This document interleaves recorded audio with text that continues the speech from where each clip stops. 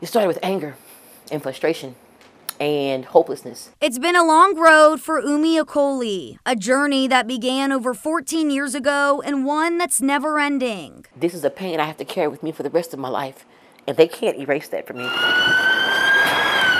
The 55-year-old was pulled over, handcuffed, and put behind bars dozens of times. Ticketed for things like driving without updated license tags or expired insurance.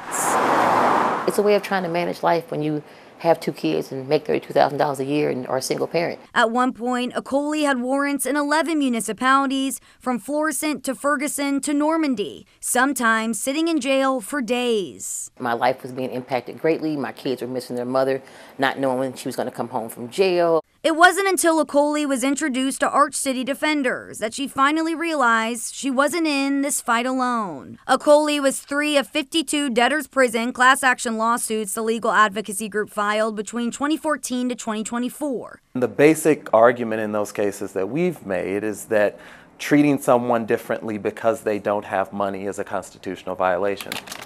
Calling the abuse debtors' prisons, Executive Director Blake Strode claims this went on for years, Michael Brown's death bringing the situation to light. It helped a lot of people to gain a better understanding of why there was so much upset and outrage. Arch City Defenders worked to change that mistreatment.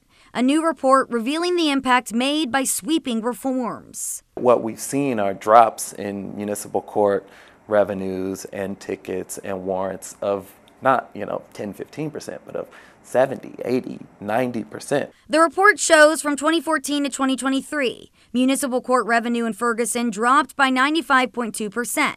Tickets issued declined by 91.8%, and warrants issued decreased by 95.3%. Through settlements of those cases, we've been able to collect millions of dollars. But no amount of money can bring back the time lost. I wish it was enough money so that my son doesn't have to look back on that would hurt. I wish it was enough money to give me back my dignity. Let's make sure we have all the... While the past decade brought positive change, Strode believes the problem is far from over, calling for a consolidation of St. Louis's municipal courts. We haven't been bold enough as a region to adopt that kind of transformation. It's a brave move that must be done to move our region forward. I'm hopeful that people are in the fight to make change, but yet the change is so slow.